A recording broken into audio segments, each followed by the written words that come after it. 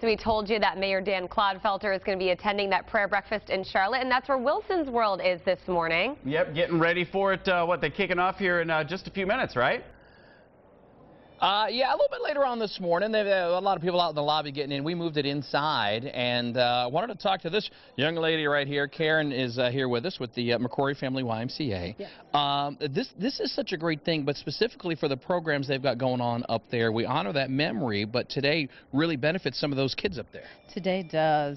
This is such a great event. Again, we get to lift up Dr. Martin Luther King, as well as raise some money to help children within the Northwest Corridor participate in programs and services at the McCrory YMCA. And this is the 21st year that this has gone on. I'm trying to think, and I worked for the Y. You guys know this way back in my skinny days, and I'm just throwing it out. I'm a Y guy. I love what the Y does. I love everything. But this is a special event for the YMCA, Shirley. This is a special event. You know, the Y really promotes diversity, inclusion, and equality, and that's one of the things that Dr. King stood for. Yeah, which is perfect, and helping out the kids, making sure everybody can participate and all that kind of great stuff.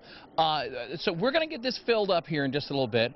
We're hoping we're going to be talking with Benjamin Jealous, former head of the NAACP. He's going to be coming in. One of his things that he speaks about, we're going to ask him about, is that one thing you can do in your community. It always strikes me, the Y, they do a lot of those one things. The Y is always doing something to help people. Absolutely. You know, we're here to serve all. It's part of our mission, and we do that inside of the four walls of our facilities as well as out in the community. I love this. It smells good in here too, doesn't it? I was trying to be serious now. They're having people come in, and all the other TV stations are here. But this is going to be a good breakfast this morning. Yes, absolutely. We are very excited. It's really a highlight of January to really kick it off celebrating Dr. King. Great stuff. Great stage over here. They've got kids participating, entertainment, all kinds of great stuff. And you can see this is what it's all about right here, helping these kids out, improving health and well-being, educational programs. Big fan of the YMCA of Charlotte. We're going to have more. We're hoping, guys, when we come back with you, we're going to have Benjamin Jealous with us right here. We're at the Convention Center, Uptown Charlotte. Karen, thanks for everything you're doing. Thank you. Over the years, Wilson, I know you've seen this grow and grow and grow, and we have a very big speaker this morning. Are we talking to Ben Jealous right now? Yes, we sure are. Good morning, everybody. We are here at the Charlotte Convention Center, the 21st annual YMCA Charlotte Martin Luther King Day prayer breakfast. Benjamin Jealous is here with us. First of all, thanks for coming. I know you're just getting going this morning. Great crowd for an event like this. It is a great day. For an event like this, it's raising money for so many kids. We're going to talk about that a little bit later on. I've been told that one of the things you speak about is that one thing you can do in your community. Tell me about that. Look, you know, we can all make a big change. And in fact, when we're on our deathbeds, it's one of the things that we will be thinking about. Did I make this world better for somebody else, for my own children, for my grandchildren? In order to do that, though, you've got to get clear on what you want to change. And so I challenge folks to really just make that list and then zero in. And if you can't figure out what that one perfect thing to change is, then just close your eyes, draw a circle. Whatever is most in that circle, do that. Because you cannot let the perfect get in the way of the good when it comes to actually getting things done. A lot of times I find when we're out doing the show, a lot of people try big things and all that. That one thing could just be something on your street. No, that's right. I mean, you know, it doesn't have to be for the whole country. It could just be for the smallest definition of your own community. Yeah. But it's got to be something that serves other people, because service is the rent we pay for our space here on Earth. What do you love most about speaking on, especially today, but just to groups like this? This day is key, because this is a time when the whole country comes together and asks ourselves, how can we do better?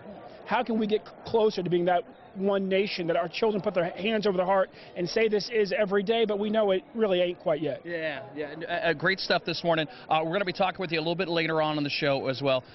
Thanks for coming. Great stuff. And for everybody coming in, what can they expect to hear from you this morning? You know, folks can expect to be challenged, hopefully inspired, but mostly reminded what this day is actually about in the first place. Yeah, no, that's a great message. Hey, we're here with the YMCA Charlotte, the 21st annual MLK Day prayer breakfast. Benjamin Jealous has been nice enough to be with us here one more time. I got to ask you here, the prayer breakfast going on behind us and all this stuff. The president speaking tomorrow night, the big State of the Union. What would you like to hear him say? Look, I think it's critical that he plans to talk about the need for us to make sure that college is affordable and accessible to everyone in this country. And also that we need some tax fairness. That it is time for the taxes on most of us to get less, even if on the very wealthy they get more. I mean, if you look right now on this King Day, you think about the way the world was when he died and the way it is now. A lot of things have got better. but not everything. Right. You know, the blacks in the top layer of the middle class in this country, that has quadrupled since King died. Yeah. Blacks in poverty have stayed exactly the same percentage of the overall population. And that is mirrored in every community in our country. The haves have a lot more, the rest of us have a lot less, and what you'll hear the president talk about tomorrow night is how we start getting those two halves to come a bit closer together. So it's more of a gap and not a cavern. With the college program that we've heard the president's going to be talking about, he's got a little bit of pushback on that program. How important is that, and is that something that you think he's going to be able to make happen? It is critical that kids actually be able to get college started. Yeah. And to say, look, I want to make sure that every child who wants to go to grades 13 and 14, if you will, to start with their community college can do it and won't have to worry about being saddled with debt. That's something that we should all sign up for. And you've been on that national stage as the former leader of the NAACP, and you've had a lot of success. The president's on that national stage in a whole different way with a lot of challenges there. Yeah.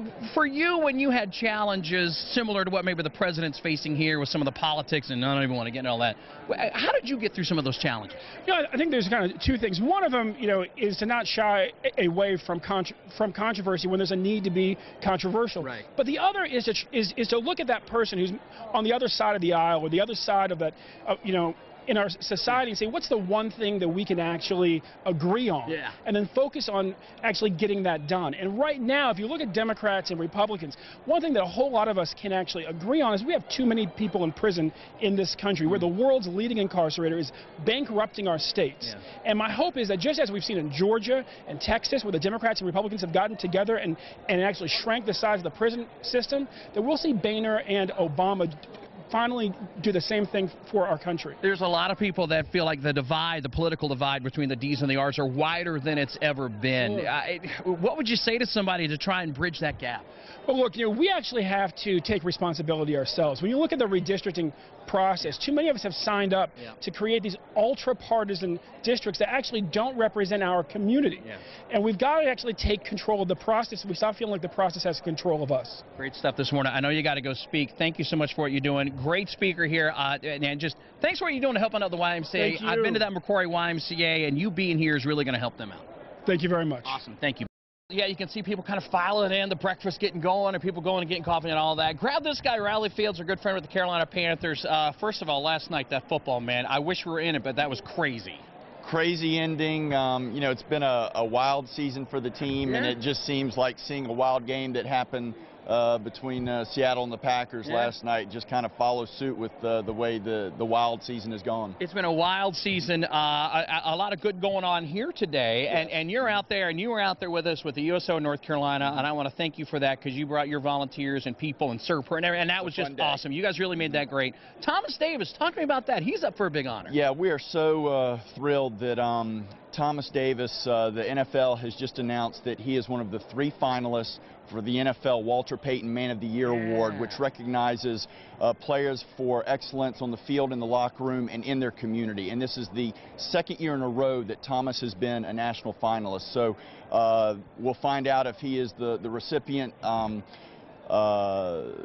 Saturday night before the Super Bowl, and it's really just a testament to the ongoing commitment that Thomas has in serving his community, and he's done so for years in a quiet way, and he really makes meaningful impacts, and it's so gratifying to see him recognized for the good work that he does. And that Walter Payton, I mean, that is one of the most highly coveted awards in the whole league. The NFL really places a premium on it, and it's a really an impressive roster of players that have been recognized over the years, and just having Thomas being that final group really means a great deal to us. Who's going to win the Super Bowl?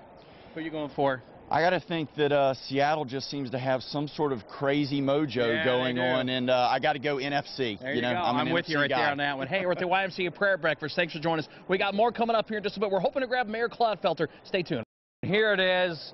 The big finale, the big speaker. Well, we just had Mr. Jealous on the show right here. Mr. Mayor's back here with us, Mr. Dan Cloudfelter. The breakfast going on here behind us. What a great day today. It's a wonderful day. It's been a great weekend. We've had a series of community events all over town starting last Thursday and carrying all through the weekend. So it's been a great uplifting weekend. Now listen, I worked at the Y here in Charlotte many years ago back in the skinny days. So I just want to throw that out there. I am such a huge fan of the state. 21 years they've been doing this. Yeah, it's been great to see the tradition continue and not only continue but grow. And we've got other events now that have been added to the prayer breakfast, and there's a great community outpouring. It is a little bit different this year because there has been everybody's kind of coordinating all the events all together. They're trying to do that. There's a committee that sort of manages all the events, and they've done a really nice job of getting the parade on Saturday, having a community service last night, the interfaith service, and then today the prayer breakfast. We're going to be speaking here. We had Benjamin Jealous on a little while ago, who is going to be speaking tonight, former head of the NAACP. He was talking about the college program. We're hoping to hear he was talking about hoping to hear the president speak about that. How important do you think that is to our community? I think that's really critical, because if we can't provide the means for people to get ahead, then they're going to just be stuck in an eddy, and they're not going to go anywhere. It's really critical. And right here, I don't think people realize just how much CPCC has going on. It really does. It's clearly the largest in the state, and they're constantly innovating in new programs that are bringing new jobs to the community. So it's great. Great stuff going on. I don't want to hold you up. I know you got some breakfast stuff and all that going, but you're picking the Super Bowl, Mr. Mayor. I know you had a little wager going on. I know. I was watching it live. I was like, oh. Oh, yeah. Well, you know, I picked the right team. It's just we'll have to wait for another year.